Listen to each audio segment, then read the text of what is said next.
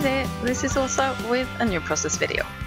Today I'm going to make two layouts. It seems like two layouts, and at first I thought that I was going to do these as a double page spread, but then I went completely different, and they are completely different pages, but they fit rather well together. The photos are taken at the same minute, and but I'm focusing on two different things. So, and then I have camera problems. So the right side of the project, you will see the entire process, but then for the left side I'm only just starting. And then I realized when I had finished that the camera didn't record, or it had started recording, and obviously I had pressed some wrong button and it had stopped. So but you will get to see the finished project at the end of the video so that you can see the result.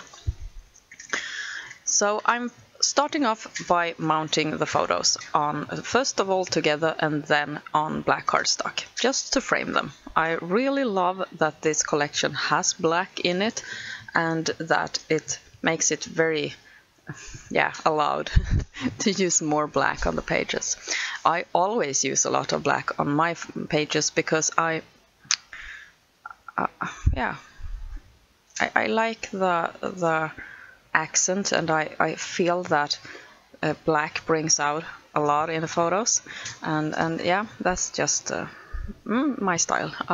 For example, when I do titles, I often do them in black, and when I make like embellishments that I cut on the silhouette, I often do that in black as well. And here I'm matting the photos on black. The occasion then, it is my daughter's first day of second grade, and she's actually been in school for 2 years already, but the first year it's not called first grade because that's the second year. Yeah, but compulsory school starts at first grade, and then we have a year before that you can choose yourself if you want your kids to go to that year as well.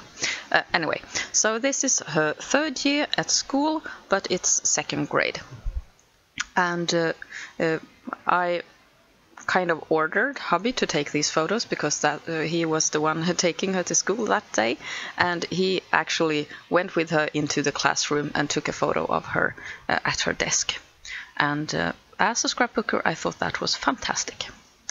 To get this school feeling with the project, I have made one side of her photo mats like a notebook edge. And I thought that was really good, and I must remember so that I can use that technique again, because I felt that it looked perfect, especially for this kind of project. The other side, or the left side of the project, it is my two kids, and they are making some kind of funny face, and since I'm not the one taking the photos, I have no idea why they look like this, or why they are making these faces towards the camera. But you got to do what you got to do. So I'm going to kind of go towards that my son is surprised that he has only got 1 year left on daycare before he starts school. So that I kind of going with the fact that he looks surprised, and that it's only 1 year left. And then his sister is just there with him, sharing his surprise. Yeah, that was the thought. So it's school themed, but it won't be school themed in embellishment or anything like that. I'm just going with this collection, the She Blooms collection from Illustrated Faith, Bella Boulevard, and seeing what I can do to make two pretty pages. So nothing really themed here. On the right side now, the project am I working with, I have cut out a big number, the grade she's in, 2, and her class is C, so she's in 2C, and that's what I've placed there to the left of the photo block. And I thought that was fun, just to emphasize on the fact she's in second grade. And one of the pages, or the pattern papers in the collection, had these black and white stripes with a kind of a border treatment with flowers, and those are the same kind of flowers that are on the paper that I've chosen as my photo block background. I'm not very fond of papers where the manufacturer has already decided how you're going to use it, so instead of using that black and white striped paper as it was supposed to, I'm cutting away those flowers with my detail scissors. And since it's on a pattern background, I get a little like pieces of the black and white stripe left on my cutout, but I decided that I won't care about that. So that's the theory behind this. I don't mind, it's okay.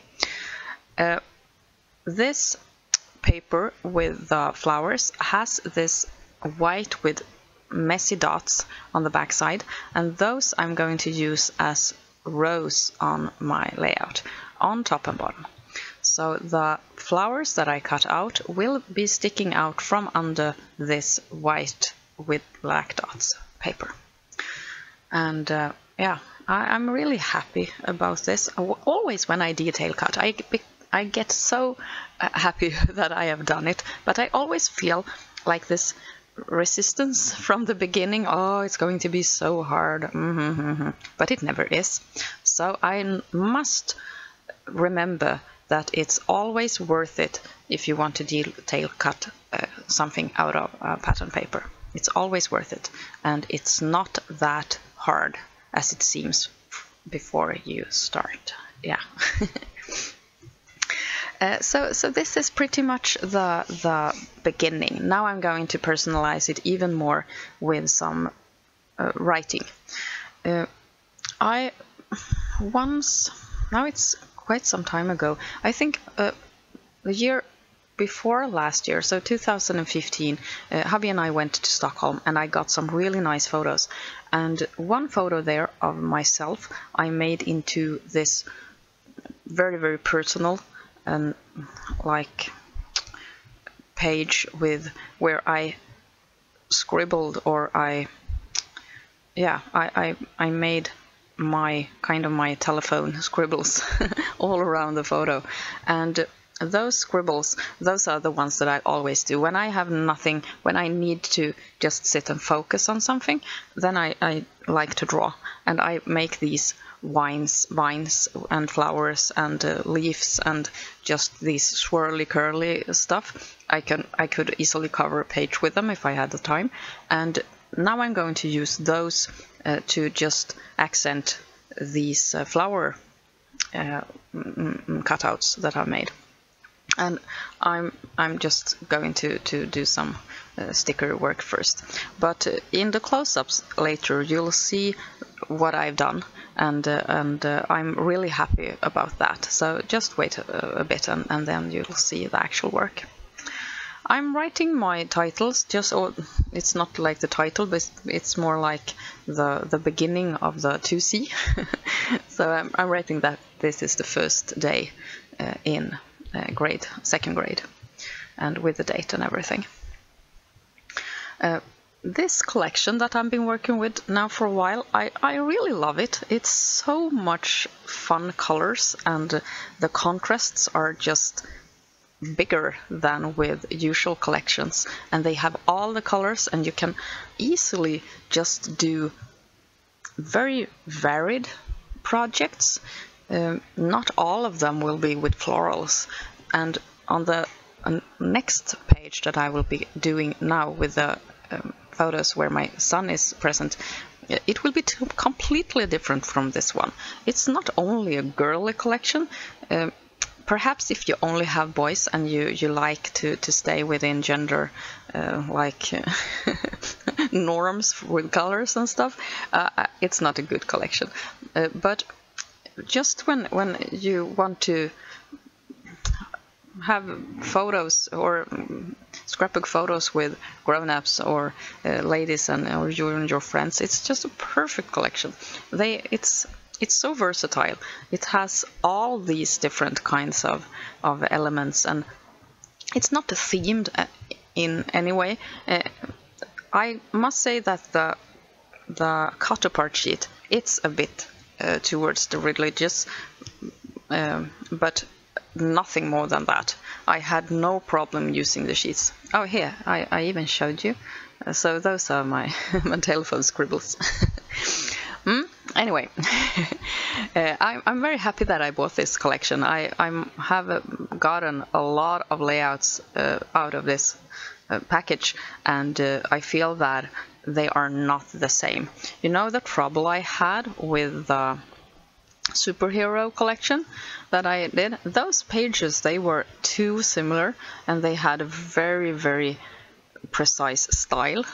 You could easily pick that those were from the same collection, and they looked pretty much the same. And the colors were very kind of, what do you say, they didn't vary that much. They had a very strict set of colors. This collection has almost every color. Yeah, here the recording stopped. So here's the page with my daughter and the close-ups of that page, and yeah, there you can see my little vines there. And also the white outlining that I did of the die cuts. Here's the other page, the one where my son is in the photos, and you see no pink. You can do easily a whole page without going floral and pink, and really cute prints and colors, and just happy. Love it. I'm just saying a lot of stuff. I don't know if it means anything really. Thank you so much for watching. I hope that you have enjoyed this process video. Take care. See you soon. This is Åsa. Bye.